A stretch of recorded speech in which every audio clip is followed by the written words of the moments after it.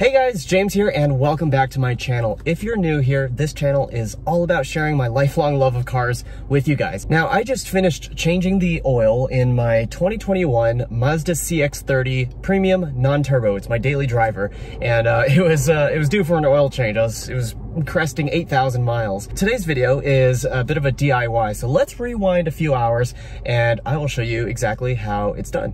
Got the Miata half open to let this thing dry. Just washed it today. Ooh, nice and clean, and ooh, that looks good. First step is to take a quick drive so that we can warm up the engine oil so that it can drain more fully when we open the drain plug. Oh, and there's the service light. Let's grab the things we need. We got my ramps, jack stand, and I somehow lost one jack stand, so I bought two more. An oil collection tub thingy, safety glasses, gloves, this thing for taking off the oil filter. There are better tools for this, but I couldn't find one, and I couldn't find mine rather, and Home Depot ran out, so I got this thing instead.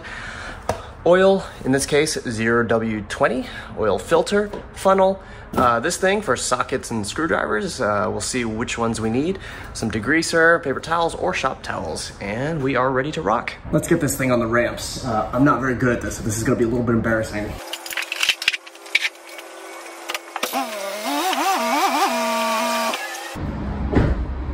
Victory! And now, what is quite possibly the world's lamest unboxing video. Let's take these jack stands out of here. Now we're ready to drain the oil. So what we're gonna do is loosen this cap here up top. Don't actually take it out, because what you wanna do is prevent dirt from coming in, but you wanna allow air in as the oil drains out. Okay, time to go down under. Whoa, I'm getting a little too old for this. Okay. And taking a look underneath here, what we see is this thing. It's held on by two screws, Phillips or socket. And I'm just gonna go ahead and use Phillips because it feels pretty flimsy, loose, all good. You don't need the crazy torque that a socket would provide you with. Whoops, forgot my safety glasses that whole time. Here we go. Time to look like a dork, but be safe. Here we go, we've opened up this cover here. You can see that Mazda designed this really well. First of all, the oil filter is right there. Super easy to get to. And then the drain plug is on the back side. What that means is that when you drive your car up onto ramps like this, the car is kind of tilted, and this drain plug is in the perfect position to allow all the oil to drain out. You don't need the car on level ground. And that's not true of every car. Some cars have the drain plug kind of on the side of the oil pan. This one's in the back, so that's awesome. This drain plug is 17 millimeters, and what you want to do is loosen it slowly. Be real careful as you open the drain plug fully.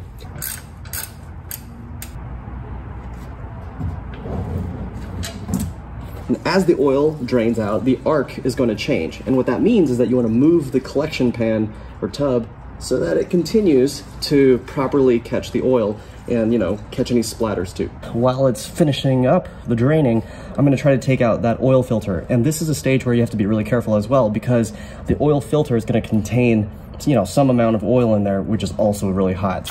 Oh, there we go. Ooh, okay. Never used one of these before. And how does it, what on earth? Wow, this oil filter is very tight. Very tightly installed. Oh, there we go, finally. Whew. Finally, the oil filter is loose. It seems like Mazda installs these things really tight from the factory. So I'm gonna take off the filter now. And of course, make sure your collection pan is where it needs to be, because check it out, that's hot. Oh, that's hot. Switching to these gloves, guys.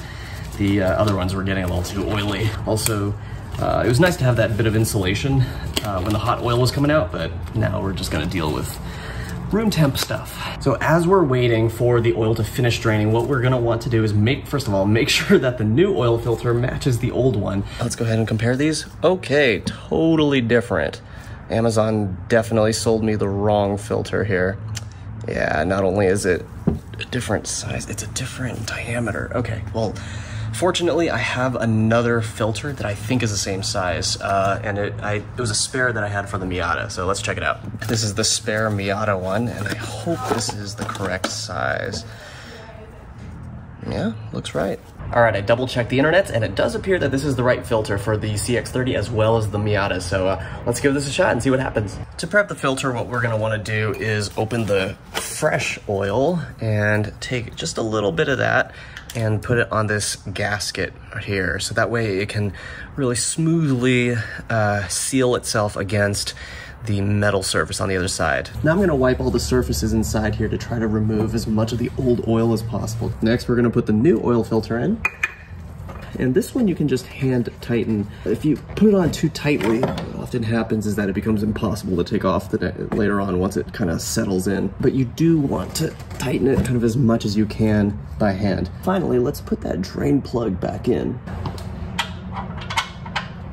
This is also really important. You don't want to over torque this. If you over torque this thing, you're going to destroy the oil pans. And put this guy back on.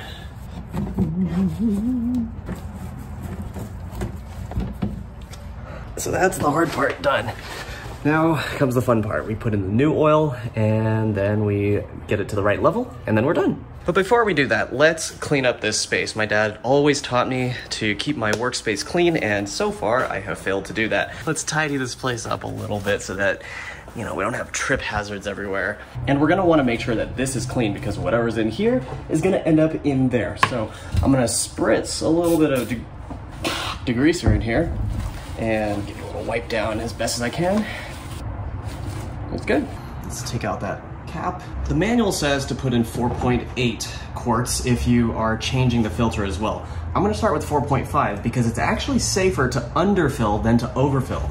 And then once we kind of circulate the oil around, I'm gonna use the dipstick to make sure that we're at the right level. And people online say that you can add up to 5 quarts. We'll find out, but I'm gonna start with 4.5 to be on the safe side.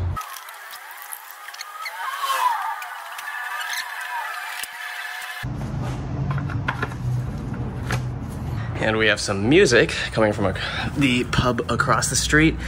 They have that at least once a weekend. There we go.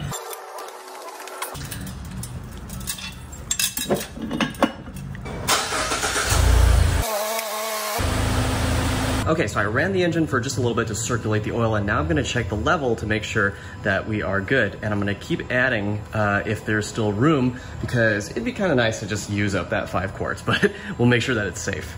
Check it out, we are below the minimum level here, so we can definitely add the rest of that jug.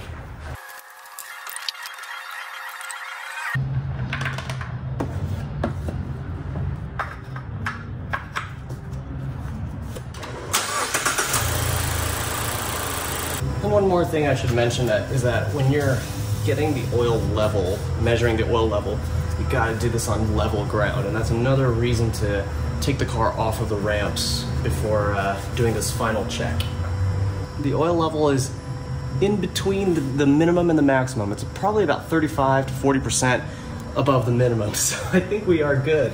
This thing truly is a 5 quart. Oil capacity. I think 4.8, not quite. That's probably like the bare minimum. The car is happy. New filter, new oil. Let's look underneath. Oh, there are no oil leaks, just hopefully that's air conditioning condensation. Now let's reset the service due soon message. So we'll go into information, status monitor, and maintenance settings, and then let's go ahead and reset this thing. Boom. Now it's just a matter of cleaning up. So what I'm gonna do is I'm gonna take the used oil that's in there and pour it back into there, into the jug, and then I'm gonna take it out to a proper recycling center to dispose of that, as well as the used oil filter. So now that the oil change is done and the garage is totally cleaned up and everything is perfect, I'm on my way to AutoZone to properly dispose of the used oil and the used filter. But that's it for today's video. Thank you so much for joining me until the end of the video. If you liked this video or found it useful, hit the like button, and if you want more from my channel, hit the subscribe button so you don't miss any of it. Again, my name is James. Thank you so much again, and I will see you in the next video.